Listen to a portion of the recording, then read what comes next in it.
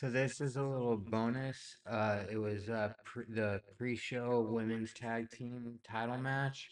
Jade Cargill, Bianca Belair versus Indy Hartwell and Candice LeRaE. That was Candice LeRae and Indy Hartwell. You'll see Jade Cargill come out first.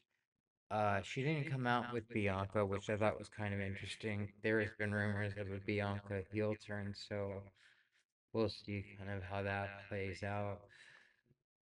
Might just have been to indulge Jade's entrance, who knows? Here we can see Bianca's entrance. Pretty standard for the women's tag team champions. This was again, the pre-show match. Jade started in the ring with Indy, gave her a fallaway slam. They did a double team move where Jade kind of body slams Bianca onto the other one, onto Indy.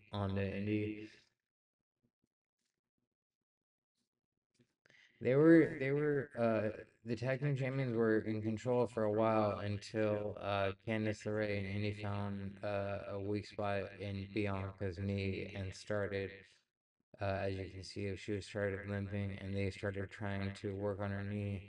She tried to mount a comeback, but for the most part, I mean, she was still able to lift her over her head, but you could tell she was having trouble. She got distracted by Indy on the apron. Um, uh, got stopped by Candice LeRae.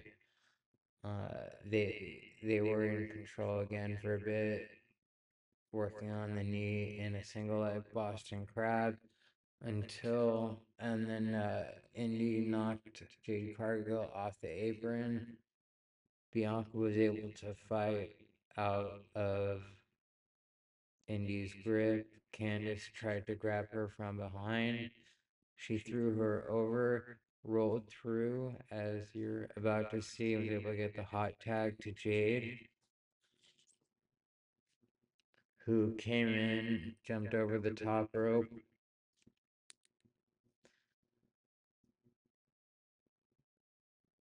and first, like, bicycle kicked Indy, followed by a power slam or a spine buster of sorts to Candice LeRae, a double splash in the corner.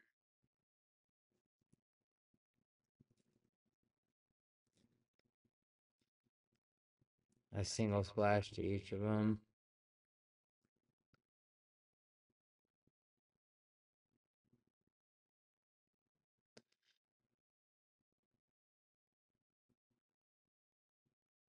Then she ended up giving Indy a power bomb, which was broken up. The pin was broken up by Candice LeRae. Indy got Jade through the ropes, gave her a boot to the face, brought her in the ring. They were both in the corner. They did this move where Indy held Jade and Candice did a moonsault, and it only got a 2 count. It was a double team move.